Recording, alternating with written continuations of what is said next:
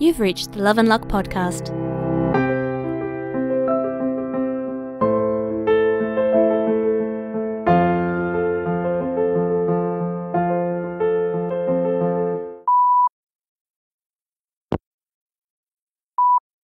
Hey, Ricardo? Can I come over and see you? I've had a really shitty day. I came out at work and it went fucking terribly, and everyone's been really intentional about misgendering me all day, and can I come and see you? I could really use a hug. Hell, Jason, I really wish you were still up. But this will do until I can talk to Kane tomorrow morning. CJ's asleep right now. They're doing a lot better. But something happened, Jason. Not with them. With me. We were laying in bed, and I was holding them while they told me about how badly they were treated today. I was stroking their hair, and all I could think about was how badly I wanted to ease their pain. And then I felt it, Jason. I felt their hurt and their upset just as easily as if I could see it or lay my hands on it. It wasn't conceptual. It was right there. I felt like I could reach inside them and take hold of it. So, I did. It was sticky, like toffee stretched between us. I pulled and pulled at it, and I saw that as I did, they started breathing easier. They stopped crying. We were able to settle down for the night. Jason, I don't know what changed, but whatever magic I could feel but not affect before, I can touch it now. I don't know where this has come from, but I'm sure that with enough time to examine this situation, I'll figure it out. I want to go over your stories with you again when we can. There has to be something in common between all of us. There has to be some kind of catalyst that makes it possible for us to do this. And clearly, mine just got triggered. So perhaps with that knowledge, perhaps we can finally figure out exactly where this comes from. Hey, Ricardo said he left you a message last night, so you've probably already received his big news.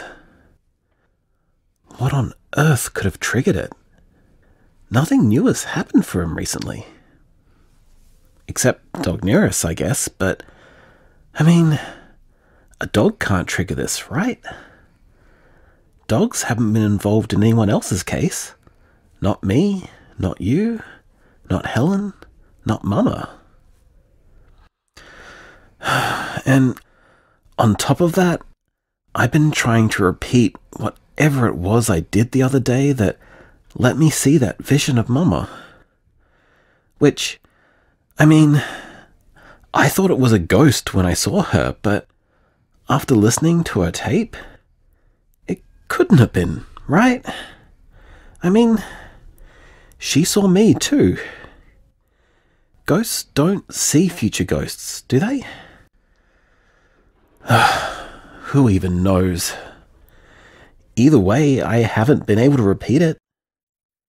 Mostly because I don't know exactly what I did to make it work in the first place. God, I wish she was still alive. Why the hell didn't she tell me about all this when she was? Why wouldn't she mention it, even once? Why am I only finding out about all this now?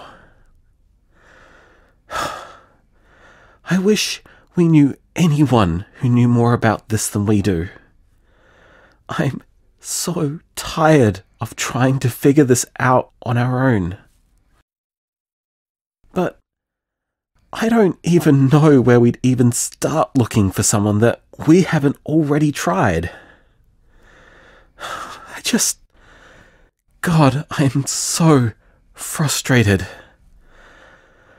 I'm frustrated and I'm a little bit scared and I miss my mother. I need a hug. I might come wake you up a little early today. Sorry in advance. Hey babe, absolutely dead tonight. Haven't had a customer for over an hour. I'm looking forward to being able to actually close up in another 20 minutes. Been passing the time by letting Ricardo experiment with his newfound magic on me. I have had some very impressive mood swings in the past half hour, let me tell you. He's tired now, though. Not surprising. Magic's always a little draining to use, and he hasn't got the hang of it yet, so I think he overexerted himself a bit. He headed to bed a few minutes ago with Neris sulking her way upstairs after him. She still hates those stairs. I have absolutely no idea what switched it on for him either. Or what caused you to see your mum, or anything like that. Like, honestly, I only have like half an idea of what's going on at even the best of times, so like right now, I'm just happy I remember how to serve coffee.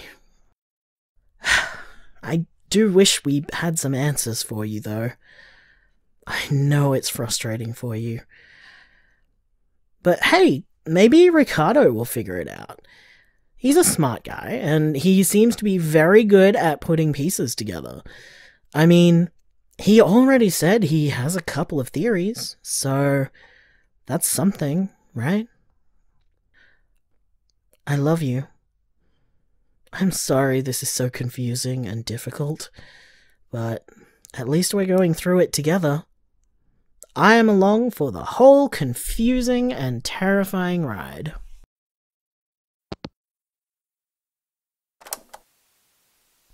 I've been practicing, baby. With my superpowers. Ever since I had that strange experience at the beach, I've been trying to figure out what I did that caused it. I haven't been able to repeat it, but I've been improving on all my other skills. My knot work is getting better, both literally and metaphysically. I can pull stronger feelings into it, and the effects are lasting longer. They're still not super powerful or anything, but I am improving. I can ease pain with less effort now, and greater effectiveness. It's still draining, but I'm learning how to pace myself. I can predict the future up to about a half an hour in advance. Still not intentionally quite yet. It still just comes on when it wants to, but that's still an improvement. And I'm starting to notice when it's about to happen. So I think I'll be able to figure out how to bring it on by myself eventually. I tried to tell Priya about it. I told her about the beach, and about the pain, and about the precognition. I told her a bit more about what I did when she was mourning to help her feel better. She did not believe me. Or, well, it's not entirely true. She believes me in that she thinks I'm telling the truth, but she thinks I'm imagining it, that it's not real. I don't really know if there's any way I can convince her. I mean, if someone described all this stuff to me, I definitely think they were making it up.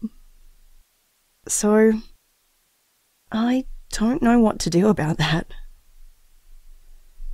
It's made me wonder if I should even keep recording these tapes sometimes. Or if I should be talking to you about this stuff on them. I mean, what if it's just all some kind of silly pregnancy hallucination? Or what if it goes away? Or I decide to never tell you about this stuff? And if I don't tell you, then I can't give you these tapes, can I? I don't know. I guess I've still got time to figure it out at least. And in the meantime, I'm going to keep practicing. Maybe I can become strong enough with these powers that I can convince Priya and myself that they are really, truly, 100% real.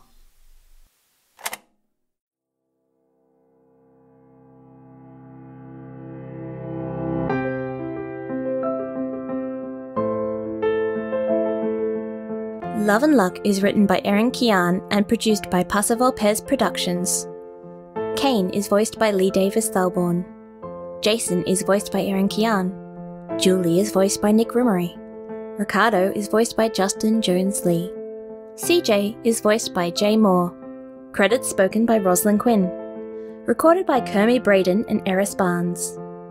If you're enjoying Love and Luck, consider backing us on Patreon. We do our best not only to make a high-quality show for you, but to pay everyone involved in its creation. Your monthly donation will be directly supporting queer art by queer people. Pledge now at patreon.com/PasoValpez. That's patreon.com/PASSERVULPES. For more information about Love and Luck, check out our website, loveandluckpodcast.com. You can also find us on Facebook as Love and Luck Podcast, on Twitter as @LoveLuckPodcast, and on Tumblr and Instagram as Love and Luck Podcast, or one word.